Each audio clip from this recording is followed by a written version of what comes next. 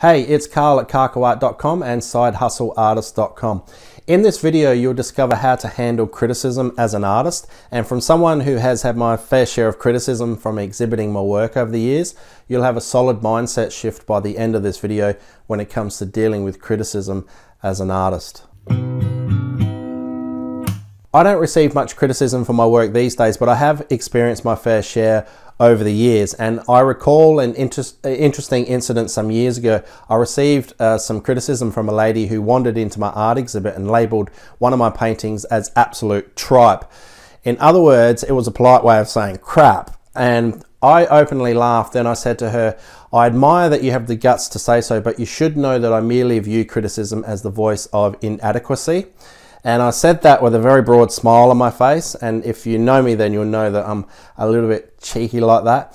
And she was completely lost for words. I think my comment may have even helped her determine as to why she was so critical all the time. Perhaps, or at least I hope so.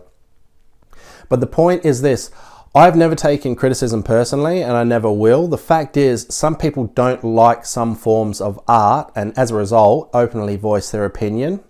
And there are, of course, a lot of unhappy people out there too who simply, they don't understand what you're doing as an artist.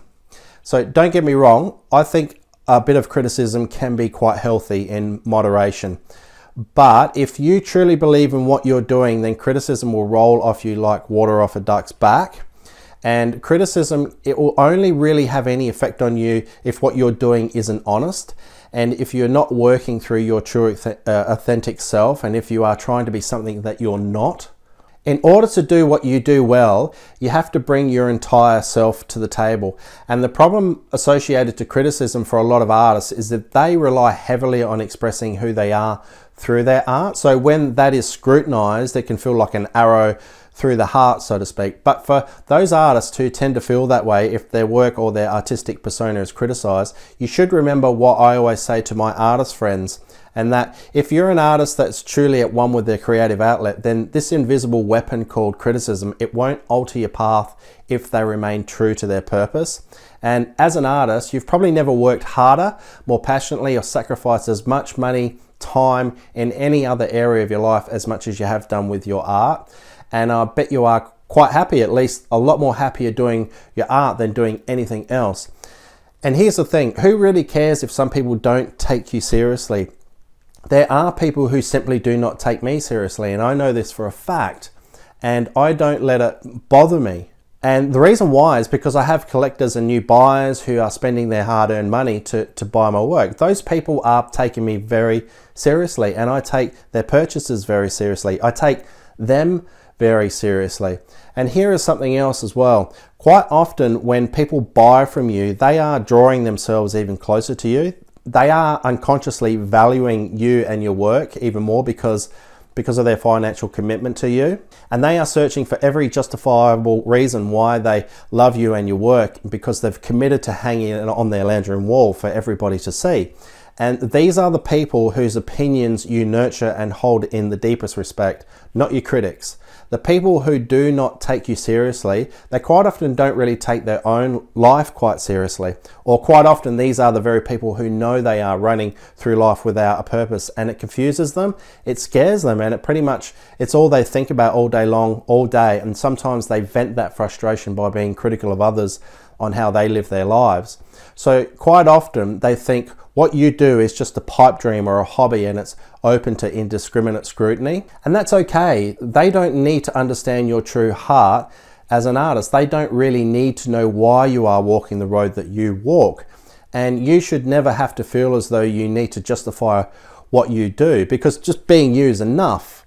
And if people do not get that, then those people are not worthy of your energy, your time, or even your money. See, the thing is, there isn't a lot of time, at least not in the big scheme of things. So if we have such little time left to live our life, why do we concern ourselves so much with what the people who don't take you seriously say, instead of focusing on the people who want us to move forward? So try this. Just try focusing on the people who love what you do. They are out there, by the way. You should know that. It's just the way it is. If you stick around long enough, you'll see. And let those who don't take your art seriously alone. Leave them alone. Just stay out of the way and get on with doing your work. it's really none of your business what they think of you anyway. Just try thinking about it that way. It kind of settles you down a little bit more. And in a lot of respects, history is at fault for the whole, how can we take art serious when most artists die broke syndrome? It's really just an old age struggle of thought. It's not really all the heckler's fault, but this is the very reason why you want to try and contribute to change and change that norm. You want to contribute in helping to open the lazy eyes of the world and perhaps push value into other people's lives the best that you can. And that's why we live. We live essentially to advance, and that's why you paint, you sculpt, or you draw, and you paint to seek that sense of advancement in your own life, and your method is through creativity. Okay, if you want to be taken more seriously as of today, go and do this if you've not done so already. Get yourself a blog. Your blog is your virtual gallery for your art. It's also your voice, and it's much like a static artist statement for the world to see. And submit posts to your blog on a regular basis and point to those who don't get what you do. Point it to them if you must. Then they'll begin to see and understand that you truly are endeavoring to be the best that you possibly can. If you don't take your art seriously, start doing so. Stick to time schedules and focus on your work, because nobody is going to take you or your art seriously if you're not committed to doing it. And remember something about yourself.